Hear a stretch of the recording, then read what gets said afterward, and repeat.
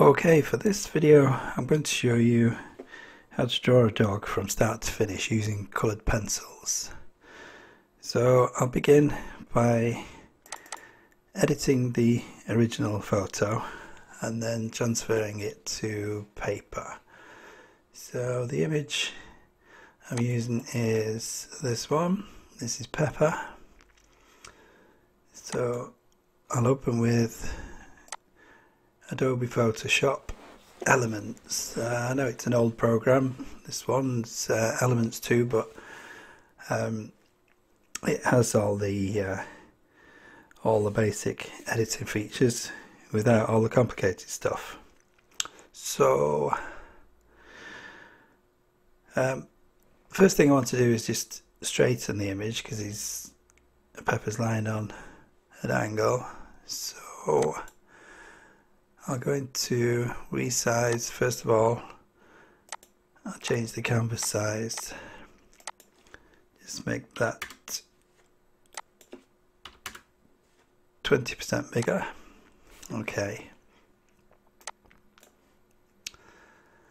And now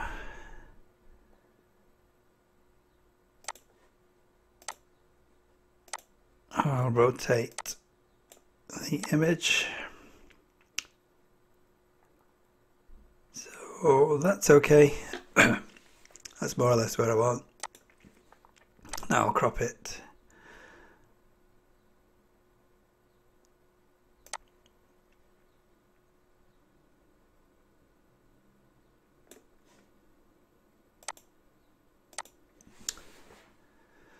Okay, so that's my cropped image. Now I want to get rid of the colour because I'll be printing this off. So I'll change it to grayscale, and then I want to just change the brightness and contrast a touch. Take the brightness up a little bit, and then the contrast. That looks fine. Print preview. So I'll do scale to fit.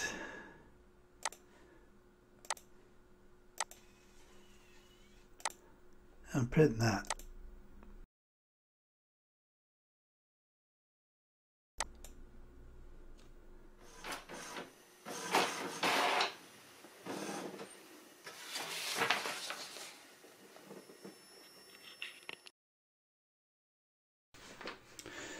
So I've printed off my image. This is the image I'm going to use. This is the size. And the way I'm going to transfer it to the paper is by using a light box. It just ensures that the dimensions are correct, which is really important when you're doing a portrait. So the paper I'm using is Strathmore Bristol Smooth 300 series.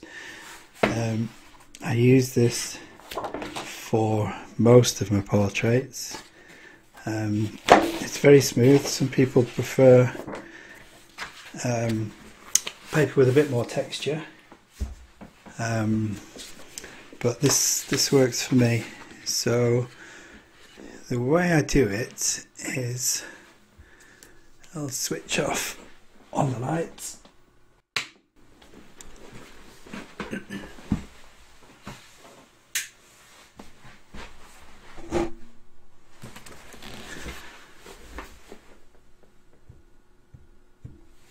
Okay, so as you can see, there's the image of Pepper. So I've just got to line up the image correctly. So I'll just flip that over and then center the image. I'm using some Frisket to hold this in place. It's a low tack tape, so it's not going to rip the paper when you take it off. So there we go. So I'll just transfer the outlines now. So I'm ready now to draw the outline. I'm just using a HB pencil. I'm just going to do the outlines very lightly. If you use a lighter pencil with a harder lead, it can scratch the paper. It can make an indent in the paper, which you don't want, because then when you come to put your pencils on, your coloured pencils on, you'll have a little white line, and it's really difficult to fill in.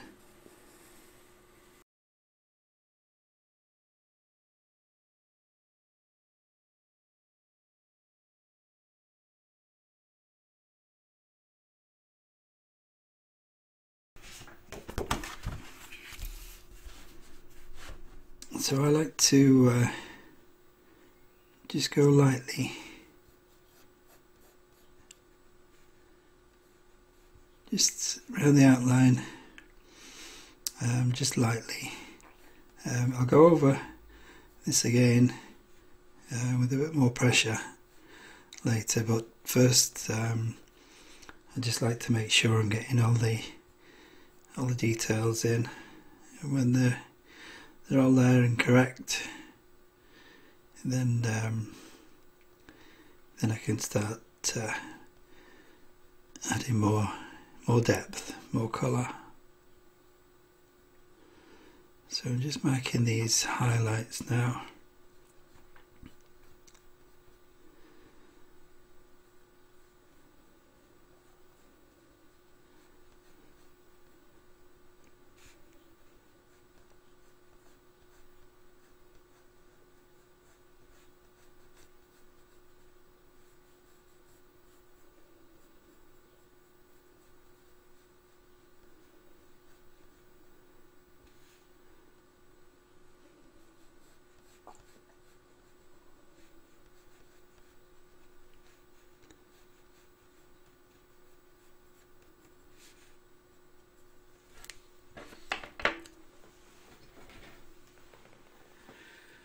And she's changed to dark sepia.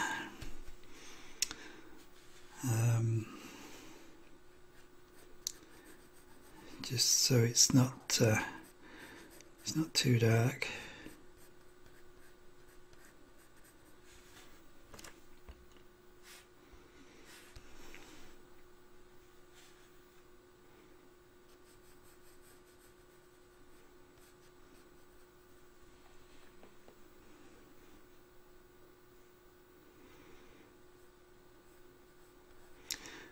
So it's important to make sure that the proportions are correct.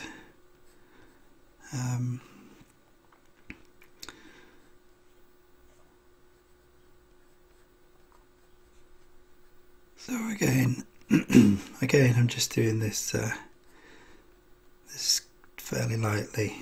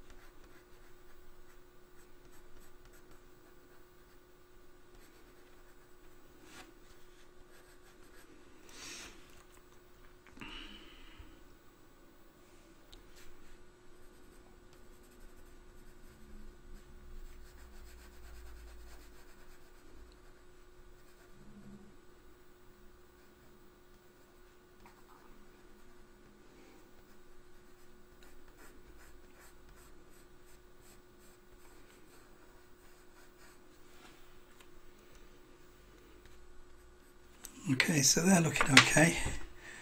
So I'll start to add a bit of colour. So we're going with the cream.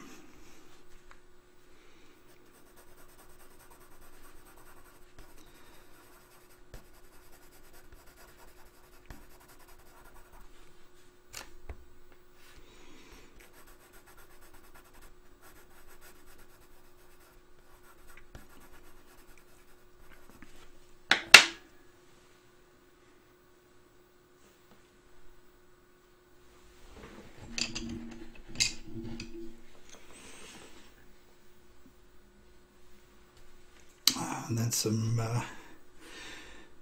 umber. This is a Pablo pencil. It's a nice deep shade of brown.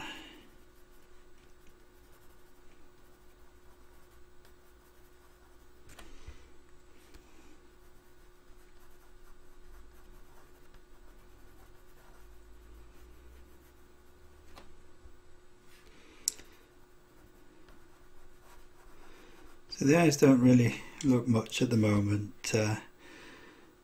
As with the whole drawing, it takes a while for it to start to come alive. So all I'm doing at the moment is just the foundations. So I'm going in with all the colours quite lightly.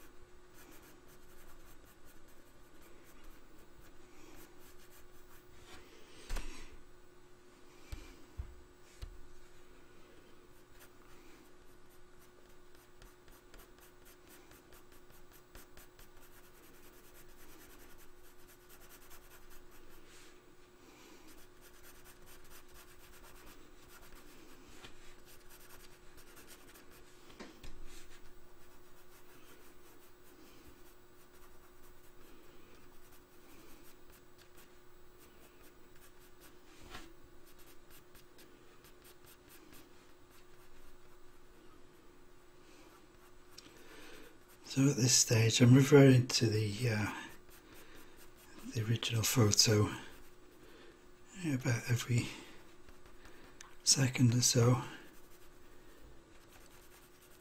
to make sure I'm getting all the right details in all the right places.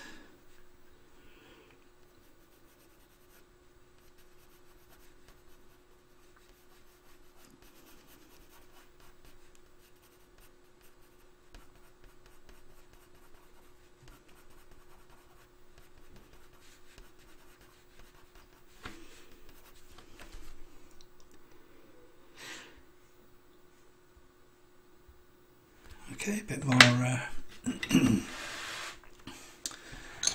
colour now. This is light flesh,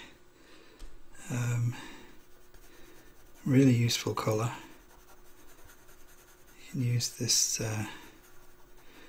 so many different places. So with people, with pets, flowers.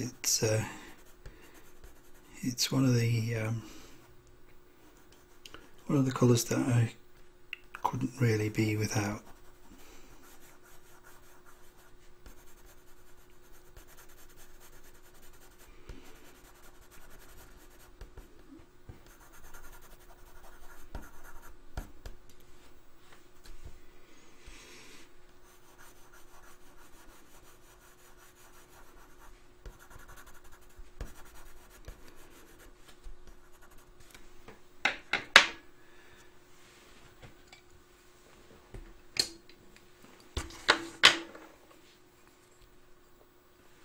Cinnamon, another Another colour I couldn't be without.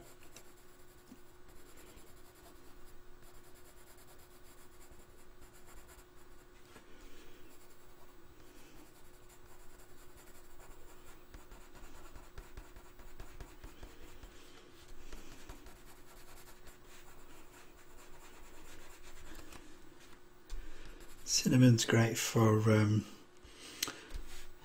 going over the tops of things for highlights. You can put it on really lightly and it's just a like a hint of pinky orange. I can go quite dark and it changes again completely.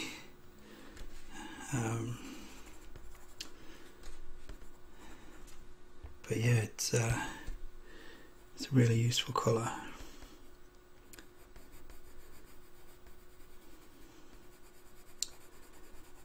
So I'm starting to go a bit darker with the pink around the eyes. Not too much.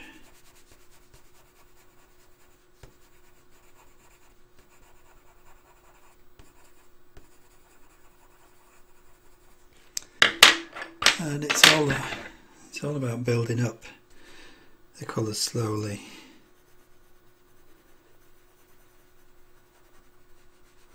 If you do it too quick, you can put too much of one colour on, or put the wrong colour on.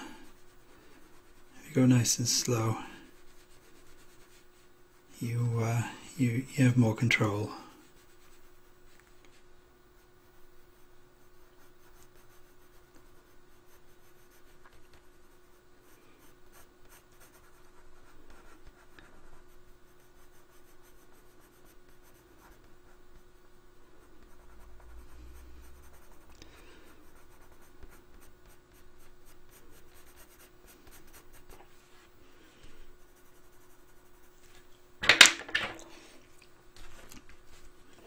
Okay, so I'm going to start to darken the eyes more.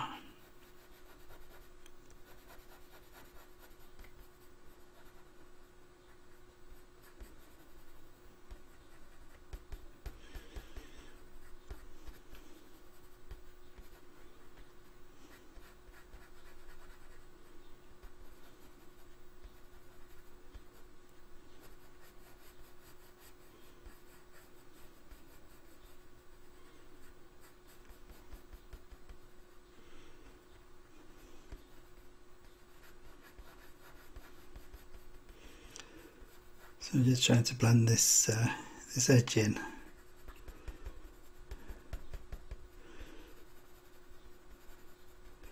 And then when I come to put the black on, this dark sepia has done most of the work of blending the edge in.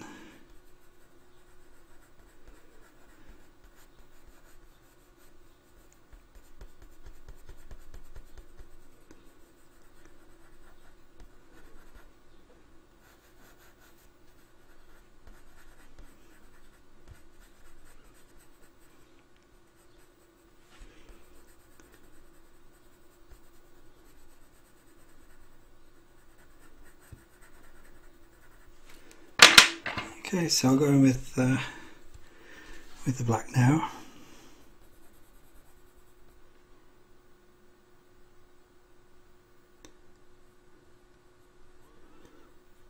So I'm just going around the highlights at the moment.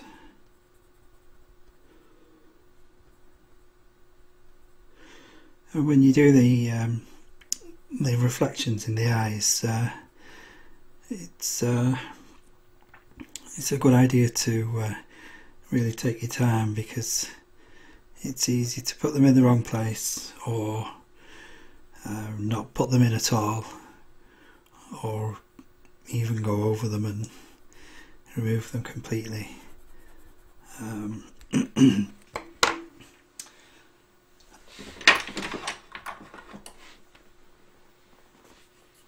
Okay, so there's a couple of little highlights. I'm just going to use this embossing tool just to indent the paper a touch, so that ensures they stay there. I think I'll do that one.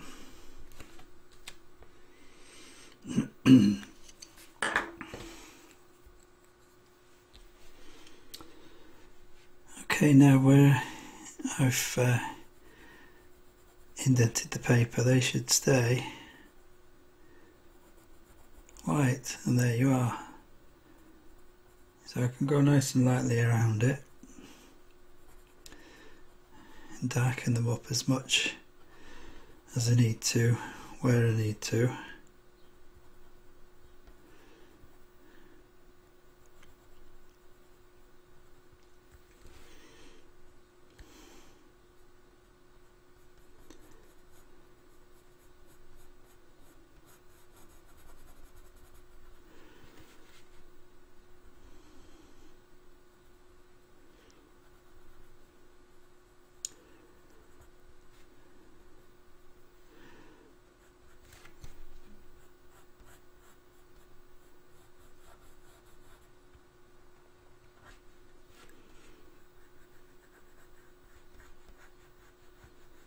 Now I'll just blend this black into the dark sepia.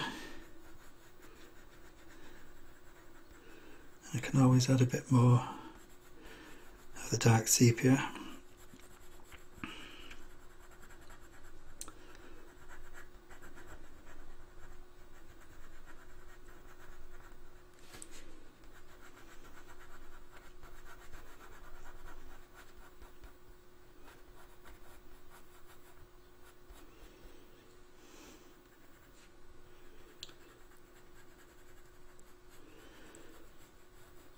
So I've still not gone in too much with the black. I'll be doing some of this with the grey. What have we got? Wargrey 4. So I'm going to start putting some on the eye.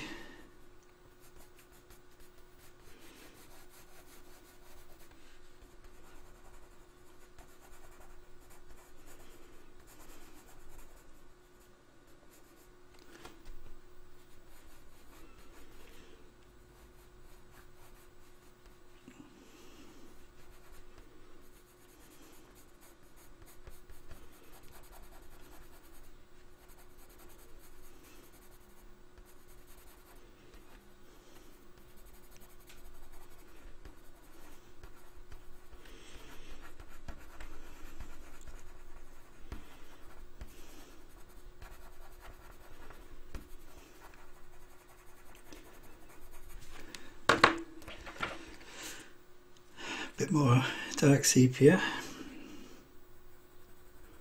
So as you can see, it's a matter of putting them on bit by bit, nice light layers,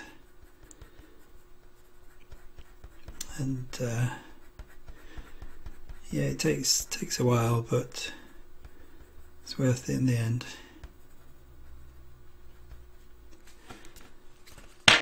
Okay, so there's all sorts of colours going on in the eye. So I'll put a touch of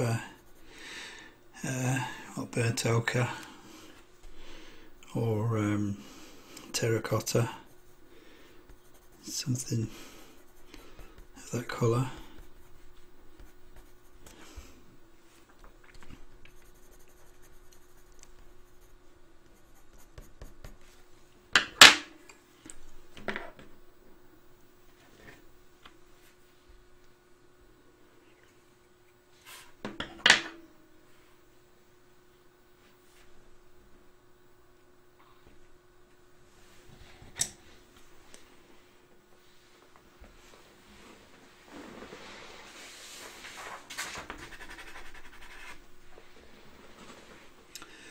So this is a Pablo dark grey. Using this because it's like a bluey grey. So I want grey in there, but I want it to have a bluish hint.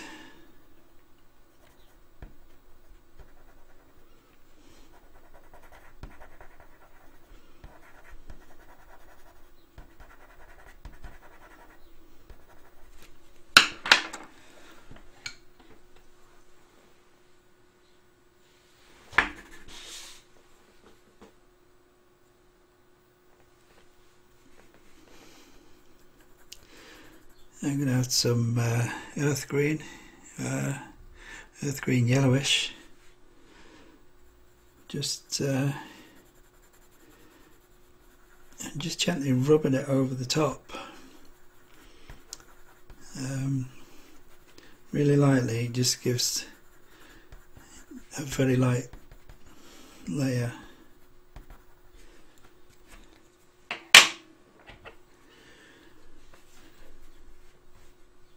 So I think I can go in again now with the black.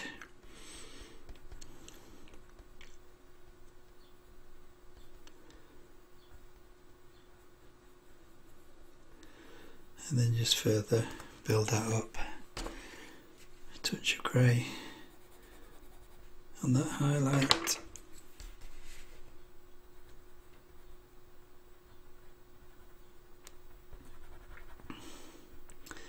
And then these parts I want very dark.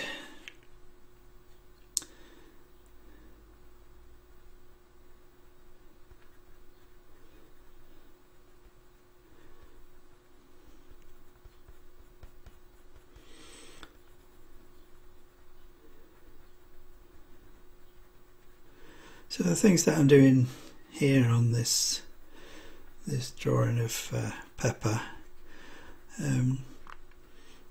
it's the same sort of thing you do with any drawing. If you're doing your own pet or a commission for someone, yeah, it's just you know, these little points that you can apply to any drawing.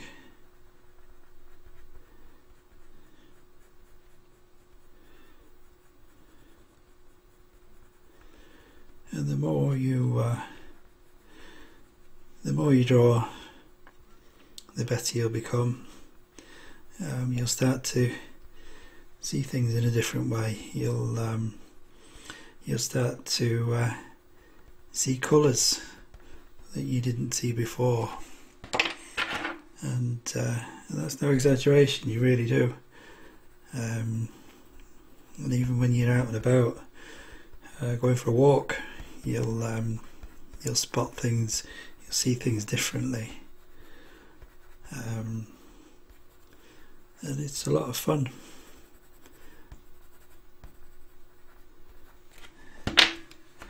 Okay, just going to get a blue.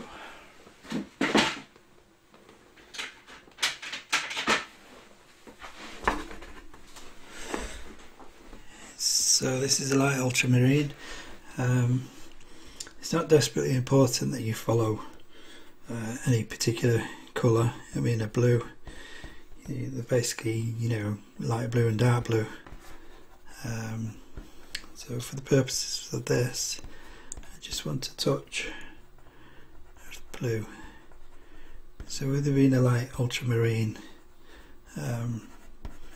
it's almost a sky blue, kind of, and it adds to the realism with the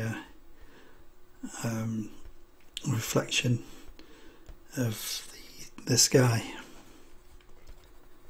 So you're just putting a touch in, and that makes all the difference.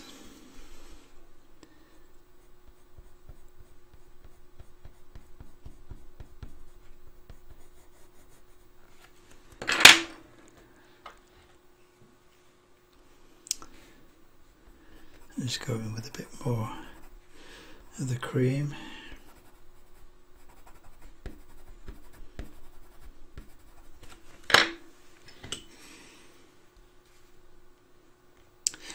And this is the spot of terracotta.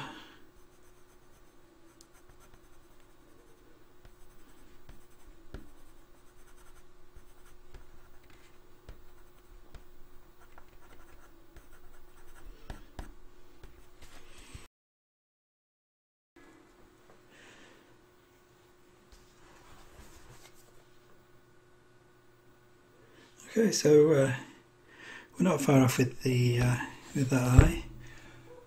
There's the original, so it's not too bad. So I'll darken around the eye there. I'll add more pink, brown, but as you can see, it's just going slowly. It's all you know, it helps to get everything in rather than rushing in there.